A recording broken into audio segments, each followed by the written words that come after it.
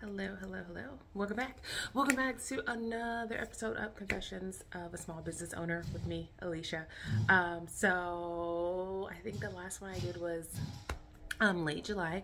It is now August 19th, and I have another episode, another vlog of confessions for you. So as you know, the way Confessions works is I write a lot, so I have my blog and then I record a vlog to go with my blog. So this morning, let's just get started. So this morning I woke up feeling super motivated. I don't know why, but I'm grateful for the motivation. But I think something that I need to work on, and something that all small business owners have to work on, is being disciplined.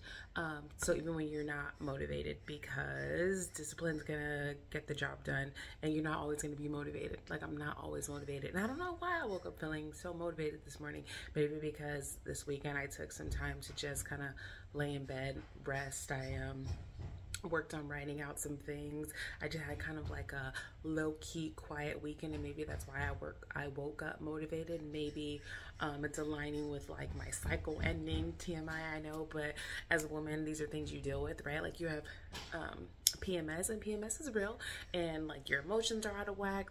Life is over, and so when it ends, like, you're feeling like, okay, like, I can take over the world. So maybe that's why, I don't know, but I woke up feeling really motivated, and I'm here to give you the next episode. So so I'm back. If you're new here, welcome. If you've been here, welcome back. Thank you for watching. And basically, at Confessions, I just share some stories, share some things going on in my small business world, and I have no, what's the word, like, I have nothing wrong, like, with saying small business. Like, my business is small, and, you know, one day it'll be big if that's what is aligned for me, and one day it may not be big, but, I am a small business owner, and I share some small business confessions. So just something I've been working on in the last 3 weeks is creating my mastermind group. If you've read Think and Grow Rich, it talks a lot about developing your mastermind group, and basically your mastermind group is a group of individuals who come together to share like knowledge, insights, experience to help each other achieve their goals. And I'm working on developing my mastermind group. I don't know if like me creating my mastermind group is a part of them creating their mastermind group, if that makes sense. Like, these are people that I've found that I want to be part of my group because they inspire, they motivate, they root for me, they have ambition, they have experience, they have knowledge in certain areas that I need for my business, and I'm definitely here to be part of their mastermind group if that's what they want. But I selected these people because of those things that I just said. And for a long time, I didn't think I needed a mastermind group. I didn't really have one in mind because I was thinking of like my business and like how these, like, not this group, but like how am I going to get a mastermind group when like, I don't know if these people want to be part of my group, these people want to contribute to what I have. But I think the people that I have selected, that I am selecting, are awesome, and they can contribute to my growth, and I hope I can contribute to their growth. So I have been working on developing my mastermind group. And what else? Oh, I started planning my week. So one thing I did yesterday, like I said, I had some time down. I started planning my weekly tasks, planning my content for the week, planning my tasks for the week to reach my goal, right? Because you have your goals and you have to create your tasks to reach your goal. So I've been working on that, and then you know, creating content. Like, I have a love-hate relationship with content. Like, I love creating content, but if my creative wheels aren't spinning, then I have I absolutely hate it. But then that's when, like, you need to take a step back, and it's okay to take a step back. So that's when you need to take a step back. So like I said, I have a love-hate relationship with creating content, but I'm really making a huge effort to plan my week, to plan my tasks towards my goals. Something that I've been thinking about is focusing on customer wants, or what I think they want, while like balancing my authenticity, right? So like you want to make your customers happy. Just like an example, like let's say a product that like customers are constantly like, you should make this, you should make this, but like you absolutely hate making that. Like I'm trying to balance like, okay, this is what customers say they want, so should I do that? Versus like, no, like I absolutely hate making that, so I'm not going to do that. So I'm trying to balance that, but also like something that I'm trying to balance is going back to creating content is like TikTok. Like I've talked about TikTok before, like I won't get on TikTok. It's not my thing. So that's like one of the things too, right? Like you're not going to see me dancing on TikTok, even though that's what customers want. But actually, like that's not what customers want. That's just what people scrolling through your phone want. Your customers want to know how your product add value, how your product can add value, how your product makes them happy, how you talk about your product, not, you know, you dancing and holding up your product. Does that make sense? So that's just something that I'm dealing with. Is your product on TikTok? Is your business on TikTok? I'm just curious as to like how your business is doing on TikTok. And a lot of people thrive on TikTok, but that's just not for me. And just like, for one thing, I really am not into social media. I feel like social media, has so many advantages, but it has a ton of disadvantages. And I feel like people, we lay and we like scroll and we get like we start to develop like issues like not confidence, but sometimes confidence issues, but also like we look at people and we're like, oh, they're doing this, they're doing that, like why am I not doing this? Why is my business not thriving? Like the economy sucks and these people, their businesses is thriving, but my business is not. Like it's just, so I'm just, you know. And then also like with social media, everyone's like an expert. Like there's so many like relationship experts on there, and there's so many like there's just like a ton of stuff to where you start like you'll see one post and then you might like it and then you start questioning things going on in your life, and then your whole algorithm is that, and then it f's up your whole like day, like it f's up like your groove, you know. So anyway, so I try to limit my social media. Sorry if you hear construction, like they're doing construction in the apartment underneath me and it's freaking a hot mess. So let's see what else I was writing about. Oh, someone asked me the other day, like, how do I keep going, especially in the current climate, the current economy, like how do I keep going? And it's because I have to. There's no plan B, you know, and you know, I'm always thinking about applying for a job. Like I'm always like, do I get a job? Do I get a job? I actually saw this job the other day that I'm like, oh man, this job was made for me, you know. But then I'm like, I don't want a 9-to-5. Like I really don't. And there's nothing wrong with 9-to-5s, but it's like I've worked 9-to-5 for 20 years, and it's like I've worked, you know, I haven't worked in a 9-to-5 for 3 years, and I really enjoy like my slow mornings. I really enjoy being able to work out, even though, you know, I might be up to midnight some nights working. I might have to work on the weekends, but I do enjoy like being my own boss. I mean, you're not really your own boss 100% because you have to have customers who, you know, support you. But I don't really want a 9-to-5, but anyway, like I don't really have a plan B, right? Obviously, like there is technically a plan B. Like at the end of the day, I can get a job, but I don't want to, right? And so, you know, the person asked me, how do you keep going? And it's because we don't quit, right? You guys, like we don't quit.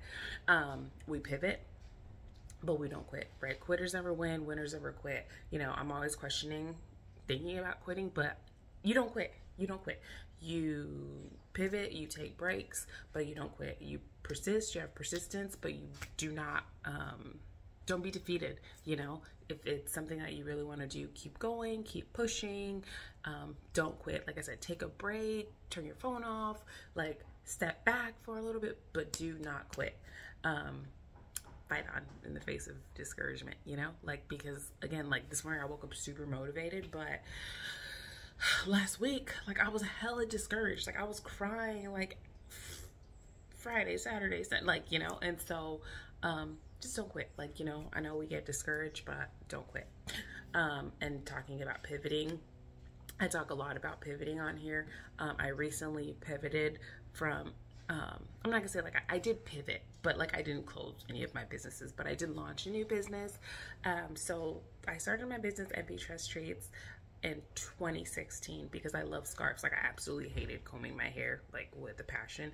And so I created a scarf line because I did not want to comb my hair. Like I literally woke up every day and threw on a scarf. So then I started making scarves, which later turned into shower caps and bonnets and scrunchies. But my love has changed. Like I still love scarves, but I love hats even more, right? Because so now I have my locks, and so I don't have to comb my hair, but I love to put on a hat, right? I love to like hats go with everything, right? So I love to like wake up in the morning, get dressed, throw on a hat, boom.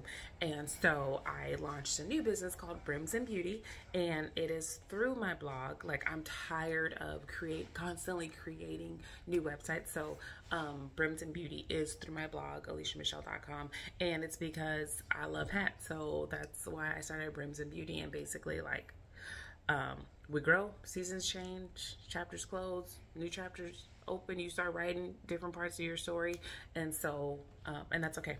So that's what I have recently done. I recently pivoted and I launched Brims and Beauty. What else? Oh, I added more tools to my business page on my blog.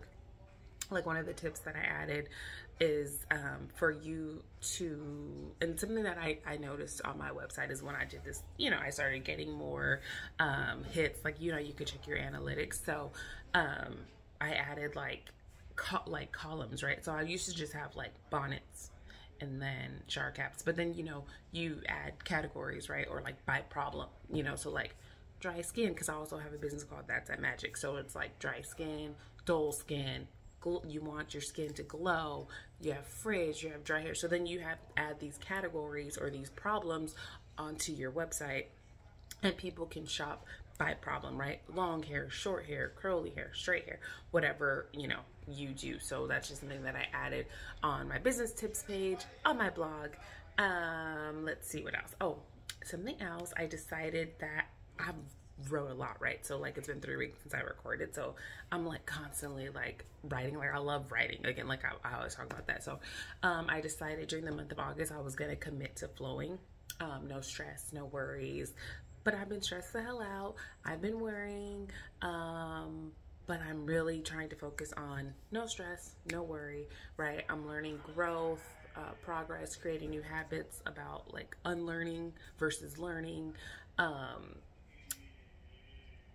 I've been working on like unlearning worrying, unlearning stress, because I think as we grow up and we see people, like older people in our lives who are like stressed the hell out, like I think it teaches us to stress the hell, but in reality stress and worry don't do anything for us except kill us slowly. So no worry, no stress, just breathe. Breathe. Let's see.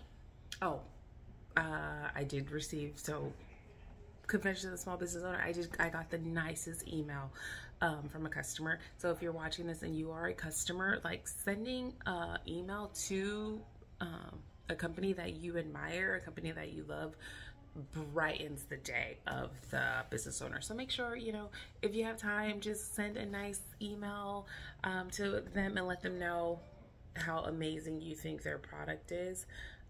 What's this? I'm in the process of doing a few things that I can't share with you right now, but I am gonna share as soon as everything happens and everything falls into place. Like every day I'm getting closer and closer to certain goals, but it's like it's so wild. Like every day I'm getting closer to goals, but then I'm like feeling discouraged, right? So it's like, it's so weird. But so even though I'm getting closer to these goals, like something could happen one day and I'm like, I'm crying. It's a huge setback. I'm like, is this for me? Why is this happening to me? So it's like, does that happen to you? Like I try not to compare myself to other people, but I try to compare myself to myself and how I was doing last year and last week. But sometimes it's hard when everything seems to be falling apart. But and then it's like, but is it falling apart? You know what I mean? So, yeah. So I am working on a few new things that I'm pretty excited to talk about, and I will talk about them as soon as they happen. And that's one thing, right? They say like, don't talk about it until it's done, don't talk about it, be about it. So I am working on some things and I can't wait to share those things with you.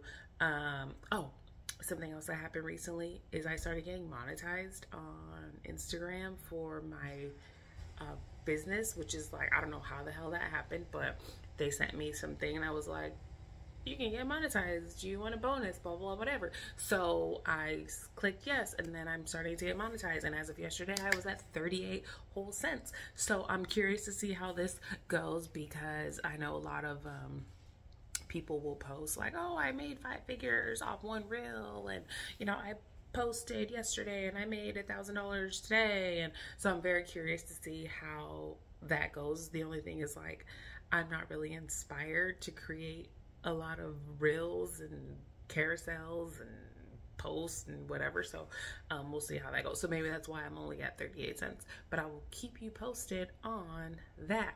And something else that's wild, postage. Like, I keep wanting to cuss. Like, I don't know if you can see my mouth. I'm like, postage went up again. Postage constantly going up. It's wild.